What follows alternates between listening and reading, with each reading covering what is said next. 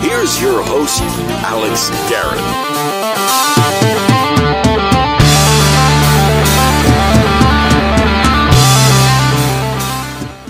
Well, here on the Alex Garrett podcast, I just want to say thank you for sharing your condolences and well wishes and prayers for our family at this time. Yeah, I haven't podcasted in a little bit because over the weekend, we lost my dad, Johnny Lee Garrett, at the age of 85. I will not do a whole blowout memorial on this podcast. Instead, I'm going to do it as thoughts come up, as times come up, as I feel called to play the audio I got of him over the last few months and even to last year. But that'll come in due time. I just want to take this moment to say thank you for all the wishes, the messages, the love. My family and I are certainly feeling it. And I tell you, there is tough times visualizing his end of life and his with us life, because it's just incredible how fast things went from him just going to MetLife Stadium even 2 months ago to now this. And, you know, he told me this wasn't the plan for this year, and I believe God had a plan for all of this, and he's in God's hands now. And as far as the podcasting goes, I will say this, my dad always listened at certain points to hear what I had to say, mainly on radio, but sometimes I'd throw in the podcast.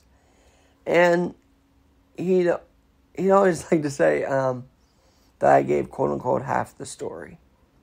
And to me, I will measure my words on this podcast knowing that he's going to be in my ear, like a producer in your ear. Every time I want to say something, is this right? What would my dad say? That's going to happen.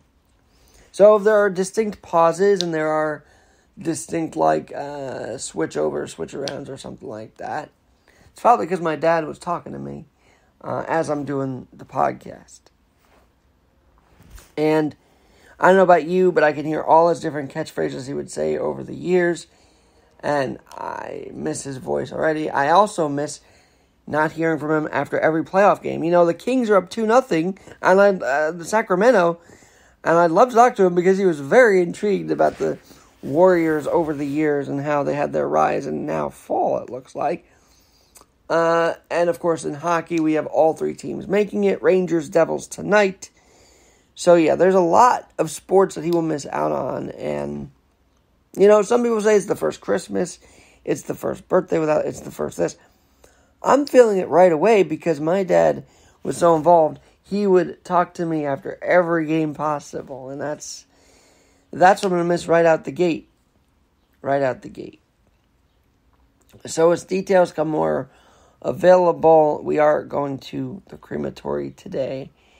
And I'm a little nervous about that because now you've got to carry on his legacy and make sure that he stays alive. But what I want him to know, and I know you're listening up there, Pop, what I want him to know is that he was loved and cared for and really just included. Even if he didn't feel it at times, he always was. And I think that's the message I want to carry with me the next few weeks here and years and forever. So that's where we're at. But this podcast cannot stop. It can't come to a grinding halt completely. That's why I have rebooted it as we get through this grieving process here. And I wanted to throw it to an interview I did this past Wednesday. I got his book. Got an interview with Jim Stempel. He's a historian, New Jersey native. And he talks about the American Revolution and New Jersey's impact on the Revolution, on winning independence, on keeping independence after the war and after the Declaration.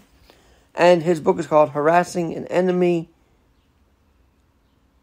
Without further ado, my conversation with Jim Stempel. Well, I'm Alex Garrett, and today on the One Leg Up podcast, I've got author Jim Stempel, Mr. Stempel, on my podcast today to talk about something you've never heard about regarding the American Revolutionary War. Now, Jim, thanks for joining me on the podcast, firstly. Thank you. Thanks for having me, Alex.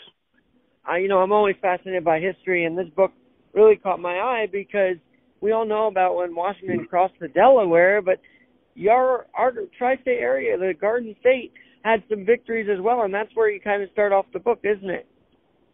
Yes, for sure. It starts off with Trenton and Princeton. I mean, the general conception of the Revolutionary War during this period now is everybody kind of remembers Trenton, and some remember Princeton. And then it seems to fall off of a cliff and disappear during the winter months, and then it seems to reappear in the early months of 1777, or I should say summer and fall of 1777, as Washington moves to defend Philadelphia from the British. At that time, Philadelphia is the capital of the United States, and that's where it seems to pick up again. But what I discovered is that there was actually an enormous amount of fighting that went on in New Jersey during that period of time that really hasn't been written about. Well, I know you're a New Jersey native, so is that a part of why you were fascinated with the New Jersey side of this war?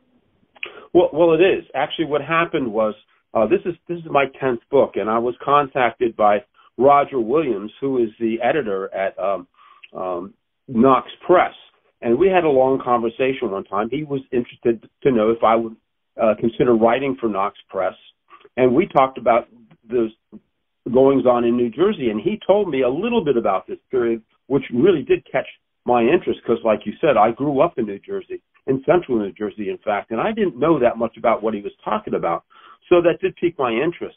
And I started looking into it deeper and deeper and deeper, and what I found was there was an enormous amount of battle and action and fighting and casualties going on in central New Jersey that no one had ever really heard about before.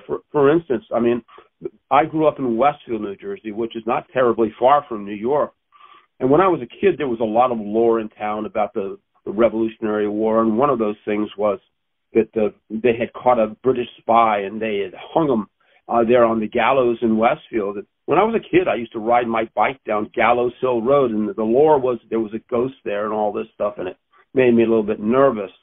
But as I got into this period, I found out that all that was lore, but what actually did happen was fantastically more important than what all the lore was. In fact, the entire British Army, 16,000 strong in 2 divisions, marched into Westfield, bivouacked overnight, tore the town to shreds, marched off with all of the money and all of the livestock from the place, and I had never been taught any of that. Any of it. Nobody knew about that. So that's when I really started to realize that, gosh, there's a lot of information here that I need to know, and I think that it really would help our understanding of the revolution, and certainly the people in the tri-state area understanding something important was going on in New Jersey that's never really been written about before. This knowledge, by the way, I got to ask you about the colony after colony that sort of stood up against the British, right? It seemed like it came colony after colony. Was Jersey one of the first to stand up to them before even, the independence? Were they one of the first colonies to really say, we're done with this? Or where does Jersey fall in line with the whole rebellion in the first place? Well, there wasn't a lot of action in New Jersey at the time, but the sympathies were about a third of the people in Jersey, from what I've been able to tell, were for the rebellion, a third were against the rebellion, and a third were indifferent. That changed a lot during 1776 and 1777, and the loyalty switched over hard towards the rebellion, towards Washington's army, and for independence because of the actions of the British throughout New Jersey that were pretty brutal.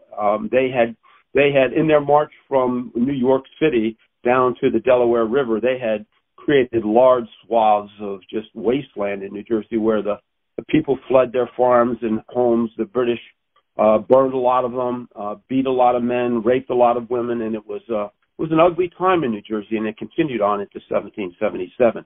So I would say that early on, New Jersey probably was like the rest of the colonies. They were lagging behind a little bit. It was Massachusetts that really started the rebellion. But once it got rolling and it moved down to New York City, the actions of the British caused a lot of the people to turn their loyalties. Gotta ask you this because, it's interesting what you're telling us, because I feel like Jersey is not really a reenactment state, meaning we know in Williamsburg, we know in, different parts of Virginia, we definitely know with the crossing of Delaware, and up in Massachusetts, but Jersey's not known for being a reenactment state, so are there reenactments going on of these very battles you talk about in the book? Well, the first thing you need to understand is that, let me explain, that there were a couple dynamics going on in New Jersey. There were not a lot of big battles going on, and that's one of the reasons we don't know it that well. And the reason for that is that George Washington at the time, Congress had established the Continental Army in a number of establishments, and they were one-year enlistments. And as Washington moved into New Jersey in 1777, he made his headquarters at Morristown, the second establishment, which was, they had enlistments from January 1st, 1776 to December 31st, 1776. They were marching off, and Congress had made a third establishment, but they weren't marching in. So Washington was at a decided manpower disadvantage during this entire period of time. He could not possibly afford to get drawn into a major engagement. All he could do was really harass the enemy, hence the title of the book. So we found a return from early March 1777. At that time, Washington had about 2,200 Continentals, and they were spread all across New Jersey. At the same time, Cornwallis, who was the in operational command of the British Field Army at New Brunswick, had about 18,000 troops. So Washington couldn't possibly get drawn into an engagement, a major engagement at that time. It would have been suicidal. The British, on the other hand, they had everything they needed except for one thing, and that was forage for their animals. 18th century armies moved with wagons and caissons and limbers for their artillery. They were all drawn by animals. They needed food to keep those animals alive. And so they had to get out into New Jersey to try to get that forage for their animals. New Jersey at the time was a very agrarian place. It was very, very prosperous. They had great farms. So the British were trying to get a lot of that, the timothy and alfalfa hay and the straw. And the militias in New Jersey initially violently opposed that. And so then did the Continentals. And that's where a lot of this came about. So you have a lot of small actions going on constantly, daily, not just big battles, but daily actions as the British were trying to get forage for their animals and the Americans were fighting them. And that's why it didn't make a lot of news anywhere. If you have a couple hundred British marching out and they take, 5 dead and 13 wounded, that's not making news anywhere. But this was going on constantly over an 8-month period. And that's why the casualty totals went up radically. For instance, the casualty rate for the British in New Jersey, they suffered about 3,300 casualties during this entire period. Now, that means nothing to you until you compare it to what they suffered during their entire New York campaign. I'm talking about the Battle of Long Island and Washington, Fort Washington, Fort Lee, White Plains, that period of time. They only suffered 1,500 casualties. So it was well over twice the number of casualties, and yet nobody's really heard of the New Jersey campaign of 1777. And yet most people know about the New York campaign, at least those who are interested in American history. So that's the type of dynamic that was going on. There were a lot of small engagements, militia attacks, a lot of bushwhacking, ambushes, and things like that were taking a brutal toll on the British Army over a period of time. During COVID, we talk about rebellion. Were you worried that there was going to be some sort of rebellion event against this government? I always thought our own government was created to protect its own citizens, not force them to go against its own government. Yet we saw a lot of lawsuits. We saw a lot. But, when talking about rebellion, do you find any parallels to the way people were fighting the COVID mandates and whatnot? Not the violent part, but just the standing up and resistance, if you will. Absolutely. Yeah, the British in 1777, they issued a proclamation to the people of New Jersey saying basically that anyone who came forward and signed the proclamation would be treated fair and they would forgive them if they had been on the rebel side. So a lot of people did come forward, but guess what? The British didn't treat them any better at all. Their homes were still being ransacked. Their brothers were still being beaten. And this really turned the people of New Jersey violently against the British. They saw a really oppressive occupation of New Jersey in those areas where the British were. And every time the British marched out, they caused havoc in the general population. So, yeah, I mean, a government, that's one of the first rules of government, right? That goes back to Rousseau and the contract with the people, is that people are willing to give up some of their rights so long as the government protects them. Once the government starts oppressing people and not protecting them but injuring them, then you'll get problems in any free population. And yes, do I see things that are similar? Similar for sure. There's a lot of unrest right now with the government, certainly in Washington and several state governments. It doesn't seem to be that public officials really care about the people anymore. Gotta ask you this question, because obviously people like myself and you want to preserve American history. So how big is telling the story and preserving the history? You know, we're only 3 years out from 250 years. So there's some correlation to that kind of preservation of the history and what you're saying here, isn't it? Absolutely. I mean, my wife and I, we've lived the American dream. I'm not writing these books for myself. I'm writing these for my children and their grandchildren and their grandchildren, because I would like everyone to be able to live in a free country, a country governed by law, and have the ability to grow and prosper and do as best as they can do. That is the American dream, and that has caused the United States to become an enormously popular and successful country, the most successful in the history of mankind. To understand that, even, you have to have some perspective. You have to have some understanding of history and understand that every one of us living today is living in the greatest time in the history of humankind. I mean, we have virtually all the food we want, any kind of food we want. We can move at will. We can drive where we want. We have the entire knowledge of mankind virtually at our fingertips nowadays. And yet, how many people have any appreciation of that? I think very few. At times that I'm the same way. I think, oh my gosh, what's going on? You have to have a serious understanding of history to understand how fortunate you really are.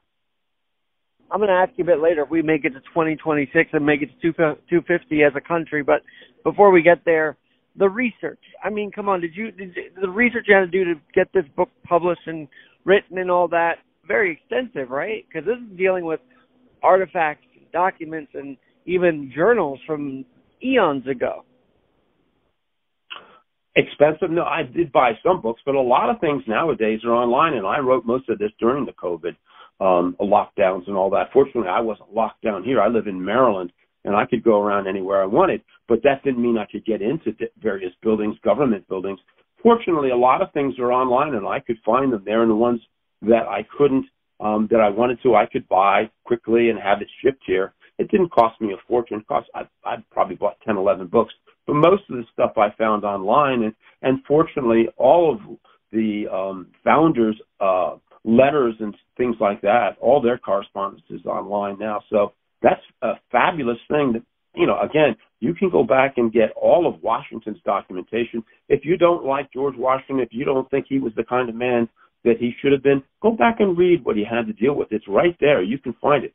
It's on Founders Online. Anybody can go read them all. And you'll find out that he was quite a leader. He really was. And he was a man of great character, in my opinion. Well, that's good to know. I mean, obviously they're all online, but did you have when people let's read Enemy Harassed, what can they look forward to? Not only stories, but as I mentioned, any quotations, any kind of like perspective from the actual fighters on the battlefield, or how did you go about writing it? Oh yeah, well I tried to have a whole range of perspectives from the top leaders on both sides giving their opinions, and so you can follow their thinking and their strategy down to the his lieutenant commanders like William Maxwell and Nathaniel Greene. We have some of that, right down to the people who are actually fighting it.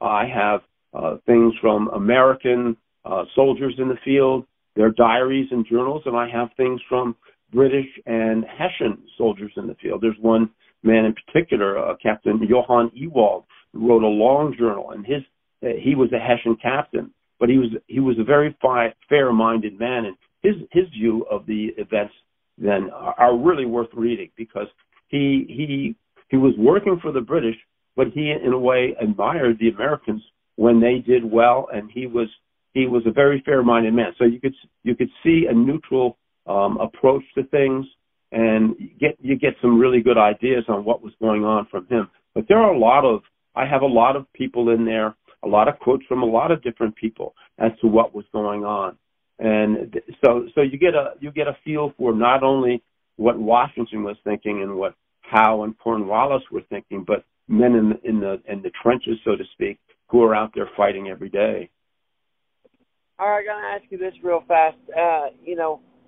Hamilton was putting American history on the map, so I kind of deal with pop culture, and I don't know if you watched it, you listened to soundtrack, but do you think that Lin-Manuel Miranda did a good job documenting it? Also, I don't know, it brought people's mindset to that era through that musical, did it not? Yeah, apparently I haven't seen it. I don't know how closely it tracks to history.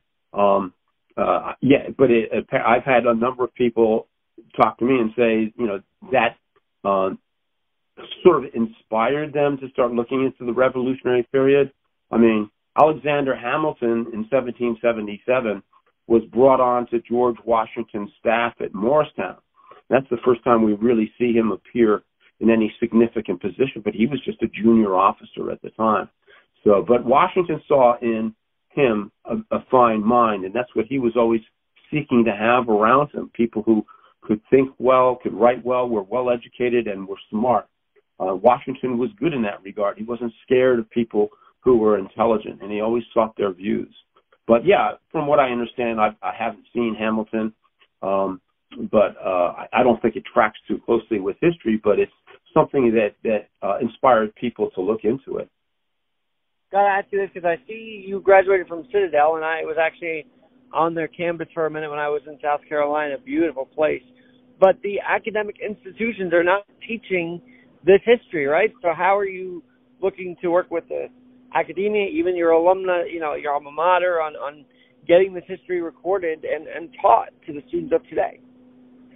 Well, that's the problem, isn't it? I mean, my wife was a professor at a local college here. She taught physics and astronomy, and she saw exactly what you're talking about going on, that the kids knew nothing of their own history, and actually it really hasn't been taught other than in certain areas of the country. Now, if you're going to Tennessee or Texas and some different places, American history is still being taught. But here in Maryland, it's not really. Civics isn't being taught. Kids have no idea how their government works. So when things aren't working, they think, well, this stinks. We just need to do something different. They don't understand their government. They certainly don't understand their history. And it's a huge problem. That's one of the reasons I started writing books, just with the idea that I didn't think I was going to solve this problem myself, but I thought I could at least help with it and write some things that were interesting, that might inspire people to investigate their own history. But it's a huge problem. And the only way we're going to turn that around is to go back and start teaching civics and start teaching honest American history. I don't care what, we can bring in all perspectives into that history. That's fine. But we're forgetting about the founders. And, I guess at a certain level, people have forgotten we fought a civil war, right? That 500,000 men died to help free slaves. And that seems to have just been lost to history. Amazing. Sad, actually. Oh, with Jim Stempel. He's the author of The Enemy Harassed, Washington's New Jersey Campaign of 1777. Obviously, what caught my eye was when you were saying, I talk about the 1776 Washington crossing the Delaware, so let's go there for a minute. Is there anything untold about that we don't know that you might give us some insight to? Because it clearly there was a lead up to what happened, before and after New Jersey, to Delaware, right? To Delaware. Yeah, I'm not sure. Sorry. The Delaware River. Okay. Yeah.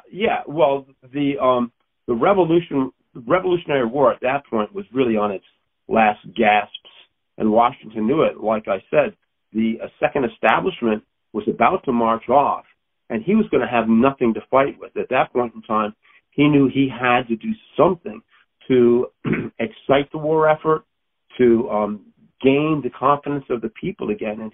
And his crossing of the Delaware River on Christmas night, 1776, was as much an aspect of desperation as it was anything else.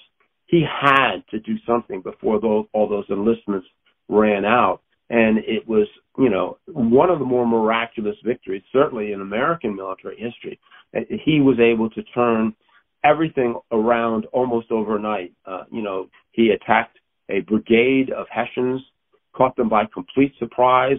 In about an hour, the victory was entirely over. He captured about 800 Hessians, killed quite a few, and a number ran off. It electrified the country, at least those people who were confident in terms of or wanted the rebel cause to survive and move on. It was an enormous victory. What people don't understand is that Washington then went back over the Delaware and recrossed it. Then about 3 or 4 days later, he believed he had the British on the run, and he ordered his troops to concentrate on Trenton again. But the British weren't on the run. General Howe in New York had gotten wind of Washington's victory at Trenton and had ordered Cornwallis to return and march with all the troops he could and destroy Washington, which Cornwallis was doing. He was marching. He came to Princeton, gathered up about 5,000 or 6,000 troops, and marched on Trenton again. But the weather had turned warm suddenly. The weather in New Jersey was in the entire area had gone up and down all winter. What had been frozen roads finally turned to mud for the British march. And they came in, they slogged into Trenton late in the day, and Cornwallis deployed his troops, and there was a little bit of fighting, but they lost daylight. Cornwallis decided that he had Washington pinned against the Delaware River. He could destroy him in the morning. But Washington wasn't about to stick around, and he had held a conference of his officers, and they knew of some back roads, and they had local people that could lead them out. So overnight, the roads froze again, almost amazingly, with a north wind blew in, froze the roads, allowed the Americans to slip away. They marched overnight to Princeton, attacked the British at Princeton, and won another victory there. Now, what people don't know a lot is that at that time, Cornwallis had his major depot at Brunswick, which was New Brunswick today, and it contained an enormous stash of supplies and things. But it also contained a treasury of 70,000 pounds sterling, an enormous amount of money that was supposed to finance the British war effort on the continent. And Washington knew it was there, and now Cornwallis realized when he was at Trenton, because he heard the gunfire behind him, that Washington was closer to all that money and all those supplies than he was. And it turned him into a total panic. He forced his army back up the road at the Double Quick, desperate to get to those supplies before Washington could get there. And Washington had an idea of going there, and he got to a crossroads just north of Princeton called Kingston, where the roads forked, and one fork went east towards Brunswick, the other one straight north into the New Jersey mountains. And Washington really wanted to go get that because he knew what it could mean. But he was looking at his troops. Now, these are men, you have to understand, they'd been marching and fighting at night in the cold, in the bitter cold. A lot of them had no shoes, no coats, no hats. They'd been sleeping on the frozen ground for days, marching and fighting 2 battles. And he took a look at these men, and he realized they'd had it. They'd had it. You can only push men so far. And had he made a move towards Brunswick, there's a good chance he would have been run down by the British, and the American Revolution might have run on the flat road there between Kingston and Brunswick. But he made a very wise decision, and not an aggressive one, but a very wise one. He decided not to make that move and to go north into the mountains. But all that money was there for the taking. Had he gotten it, the American war effort would have taken a huge leap forward. But that's one of those things. Most people don't know about that, but it's very interesting, and I think Washington made a great decision, even though it pushed the war on for years. Who was the generals he relied on the most in New Jersey to get the job done? Well, in New Jersey, he had some people that would rise to fame over time. He had Nathaniel Greene was in charge of one division. He was posted at Basking Ridge. William Maxwell did a very good job for him.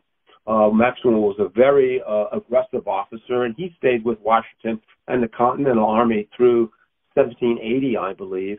You had William Alexander, who they called Lord Stirling, because he supposedly had a claim to a Scottish royalty.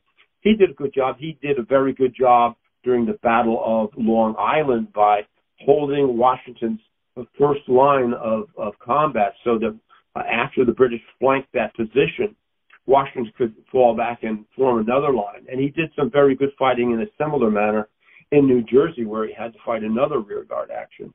You also have re-emerging then, who had been was Daniel Morgan. I don't know if you're familiar with Morgan, but Morgan became a legend within the Continental Army and ultimately rose to the rank of brigadier general. But he returned. He was from Virginia and was really a sort of a country fighter. He was great with light infantry, which at the time meant troops forward that were moving quickly, attacking and falling back. His troops, Washington made a special brigade for him of about 500 men. They all carried the long rifle, which had a great range, but you had to know how to fire it. So you had really good people who knew how to fire the long rifle. They weren't wearing uniforms. They were wearing hunting shirts, and they carried a hatchet and a scalping knife and the long rifle, and they were extremely effective. And Morgan would go on to win one of the best battles and most decisive ones in American military history in the South. It was a small engagement known as Cowpens, but that actually turned the war around as well. So he had a number of good people working for him at the time. All right. Well, I think the million-dollar question about why history is so important is it sort of gives context to win today and sort of gives us a guide to how to win today, if you will. If we can win a revolution, we can win our daily lives. So how can people apply what you wrote about in the last 10 books, as well as, what they've done to keep us free for, set that foundation? How can we do that how can we apply those kind of values and morals in our daily lives and as a country today? Well, first off, you have to understand that we have the good fortune of living in a constitutional republic, that we can go vote, and if we don't like things, we can do something about it. I mean, people had to do that in the past with guns. We don't have to do it with guns now, but we have to do it. It's not going to be done for us. And that we have been bequeathed something enormously useful and helpful to us as individuals, but it has to be held every day by another a generation, really. There are many people in the world who would be happy to take it away from you and take your wealth and take everything that you have in the future of the country. And we have to be willing to organize and fight back, not with guns, but at the ballot box and by organizing ourselves and understanding the problem we're up against and understanding what we could lose. We could lose it all, in one generation. But that's been known for a long time. There are a lot of people, when the government was being originally formed and throughout the Civil War, understood that, this union could be lost. And that's why a lot of people fought in the Civil War. They didn't want to lose the union that they knew was so prosperous and so good for them. So I would say people just need to understand the problem and organize and do something about it. It's not going to be done for us. We have to do something. No matter how minor it is, we have to do something. That's my best advice. I love that. Now, are you involved in any historical societies? Can people link up with you and discuss this deeply with email, social media? And, are there any historical societies in New Jersey that honor what you've just written in Enemy Harassed? Oh, yeah, absolutely. In fact, I was just up in Princeton last weekend. I gave a talk for the Sons of the American Revolution. They had a meeting there, and I gave a talk there. You can look into the Sons of the American Revolution. They have a number of chapters throughout New Jersey, and I'm sure they're in New York and Delaware and all around this area. There's also Revolutionary War roundtables, and there are a number of those throughout New Jersey, and I often speak at those. Those are good organizations. They're very much involved in training and learning and outreach to people, and especially to children. So those are very good organizations. I have a Facebook page that people can just Google it. I mean, they can find me on. I have a website, a Facebook page, and that's basically what I do. I give a lot of talks through. I'll be in New Jersey through probably over the next year, talking a lot of those places. The Daughters of the American Revolution also have chapters in New Jersey. I'm going to be talking at several of their places. So I'll be around, and hopefully I'm going to return to my hometown in Westfield. We're talking about having a pretty good-sized event there. Well, hopefully this podcast can get down there. I'd love to get to meet you and learn some history. Oh, that'd be great, yeah. We'll be glad to give you a notification when it comes up. That'd be awesome. Well, this has been Jim Stempel. He can be found on Amazon and all the other pages to get an Enemy Harassed, Washington's New Jersey campaign. And thanks again, Jim, for this beautiful interview today. And I love talking history, so thanks for giving all of us a little bit more wisdom today. Thank you, Alex. I enjoyed it. And I will definitely be enjoying reading his book, Harassing an Enemy, in the coming days. But I just want to say, if you are in the area of the Viscardi School this upcoming Saturday and want to reminisce and want to shoot the breeze and share your memories and thoughts, I'll be there 9 a.m. to 4 p.m. at the first ever Spring Wheelchair Basketball Sportsmanship Tournament. And I know that'll be an emotional one, but we will push through it, and I know my dad will be with me, even if he's not walking through the doors of the Viscardi Center, which I was so used to for so many years. Until then, we'll talk to you soon, and God bless.